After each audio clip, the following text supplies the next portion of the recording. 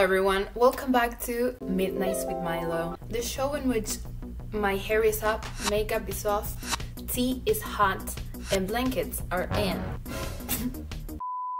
Next we have Thank You. Oh, the chord is going in.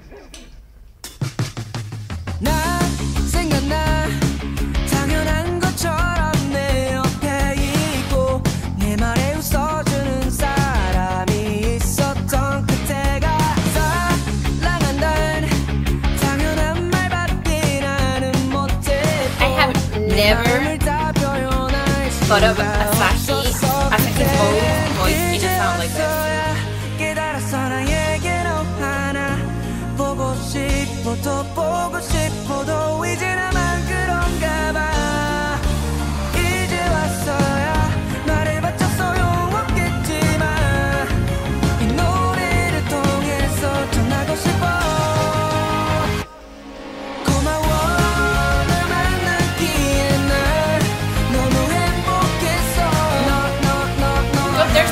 Mixture of genres going on.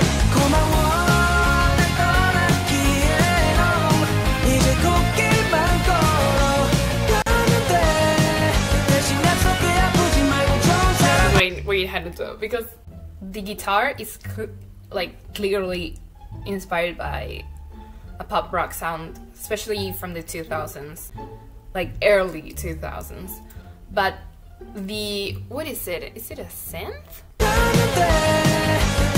Yeah. It's so 80s. So 80s. So the wires in my brain were like malfunctioning. This album is just like a wave of new experiences for me.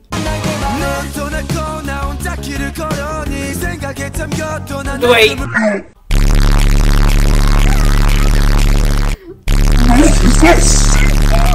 Oh, he's like half singing it, which is more like pop emo. Oh my god, it sounds so good.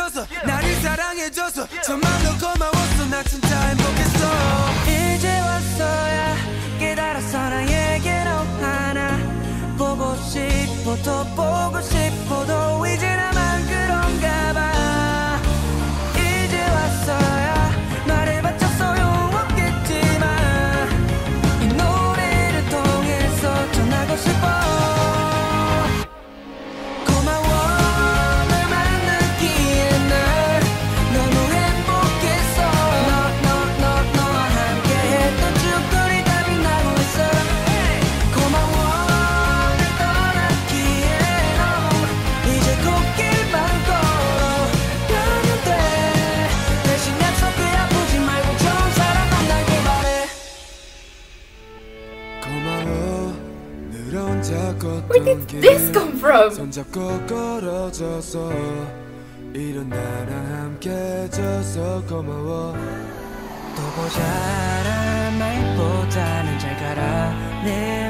it's big enough. I have chills.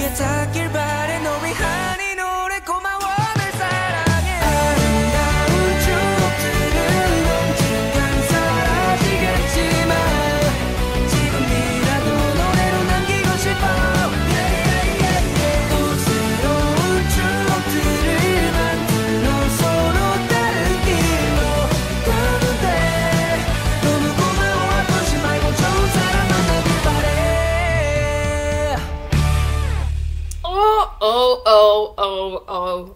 This is more of what I wanted their title track to sound like, but after Daddy, I feel like it wouldn't have made sense since they already show that they could do that, right? But I never expected this from Asahi. I actually talk about his voice a lot on this channel, but I love his tone and the way he sings, like so relaxed, like It sounds like he doesn't even open his mouth, you know? So yeah, I always thought that he would sound great in like an R&B song, something more chill. But he like came out swinging here. that high note at the end? What? I want to see this live so bad. No, I don't think you understand. I'm obsessed. Now, last song, Hold It In. Word on the streets, and by on the streets, I mean I don't remember where I read this, is that I think Hyunsuk wrote this during Treasure Box, I think? Correct me if I'm wrong, but I feel like I read that somewhere. Wait. I remembered. Vanessa told me this. Vanessa is awesome. Everyone say thank you, Vanessa.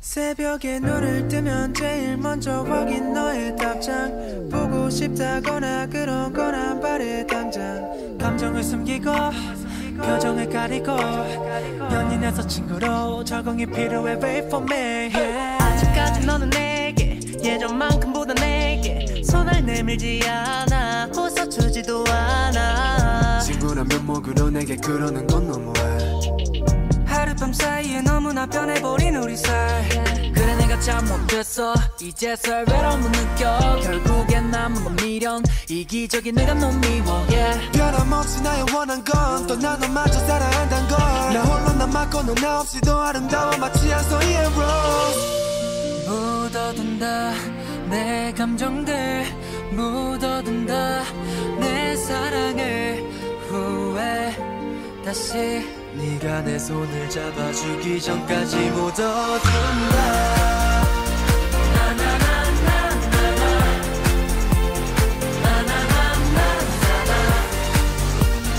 잠시만 물러나 널 기다릴게 우리 사랑짝이 어디야 빨리 나와 지난 흔적들이 나를 집어삼켜 네가 내게 줬던 마음 다른 사람에게 갈까 겁나 내게 전화를 걸어줘요 빨리 그냥 듣고 싶어 내 목소리 너무 당연했던 모든 게 날 떠나고 참 모질게 괴롭히고 또 괴롭히네 그 전화 한 번이 참 힘드네 묻어둔다 내 감정들 묻어둔다 내 사랑을 후회 다시 네가 내 손을 잡아주기 전까지 묻어둔다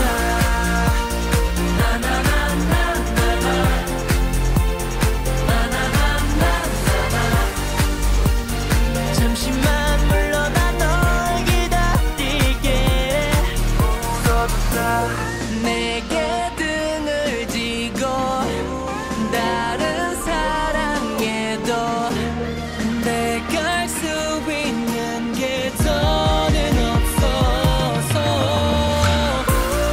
꺼내본다 옛 추억들 꺼내본다 행복했던 어쩌면 영원히 묻어둘 것 같아 마지막으로 다 꺼내본다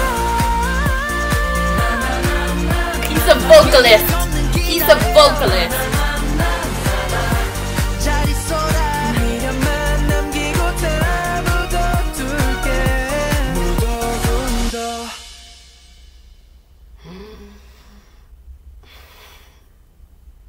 I really love the lyrics on that song. That might have to be a grower for me because it really didn't commit to being a slow song, but the sentiment was there.